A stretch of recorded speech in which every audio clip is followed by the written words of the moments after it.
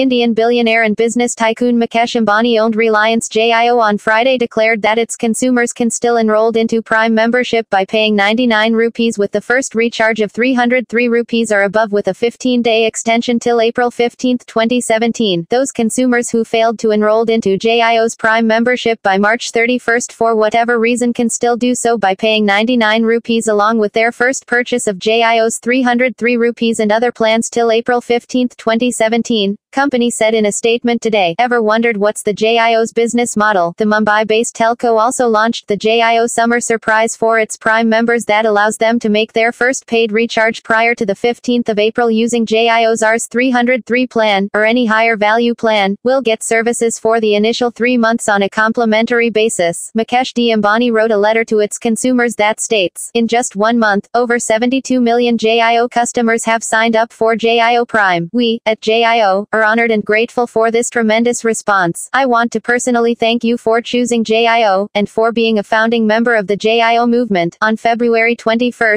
Mukesh Ambani announced Prime membership for on-board customers on a payment of a one-time fee amount of 99 rupees. The membership, that validates for an entire year, gives the customers an option to choose from multiple data packs starting from just 149 rupees. Reliance Industries Limited, RIL, launched its commercial services on September 5, 2016, and was offering free unlimited data and voice calls for lifetime under the extended promotional Happy New Year offer ending March 31. As per the market share, Sunil Mittal lead Bharti Airtel has a market share of 33.1%, followed by United Kingdom-based Vodafone's Indian subsidiary with 23.5% and Aditya Birla Group's Idea Cellular with 18.7% on the pie chart as on December 2016, according to brokerage HSBC. But undoubtedly Jio has brought free mobile data storm in the country and has overtaken serious amount of market share, aiming to be the market leader. Are you a happy Jio customer or not, or still watching the telecom market drama? Do let us know in the comment box down below.